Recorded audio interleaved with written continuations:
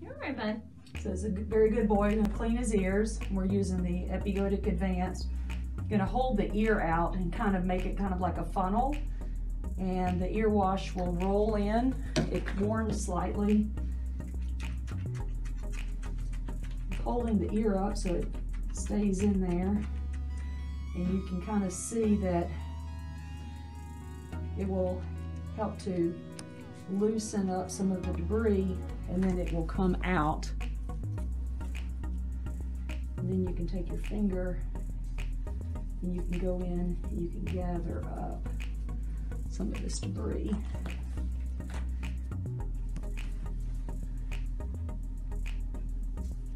And basically just keep doing this until what I put in and what I bring out are clear and are looking good.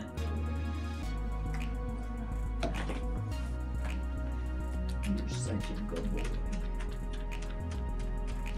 Does that feel good? Okay. And then we're going to keep coming out. And if it's a small dog or a cat, then we often need to use Q-tips. But if their ears are big enough, then you can just wrap the little piece of paper towel around your finger, and you can use that. You can usually get that around most little cracks and crevices. Sometimes I'll take a clean part of the paper towel and I'll put it down deep in the ear canal, and then I'll just kind of squeeze on it, and then it helps to bring out some more of the debris.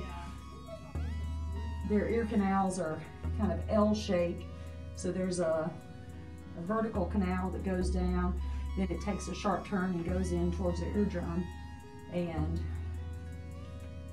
I'm not getting anywhere close to being in the horizontal canal with my finger. I'm just in this top canal. And these poodle mixes, they always have a problem with all this cute little curly hair. They have a lot of hair in their ears as well, and it helps to hold in some of the moisture. The problem is with plucking it is that oftentimes that can cause more problems and irritation, and they can get ear infections. You need a little chip clip to hold your ears back? You need that? Okay.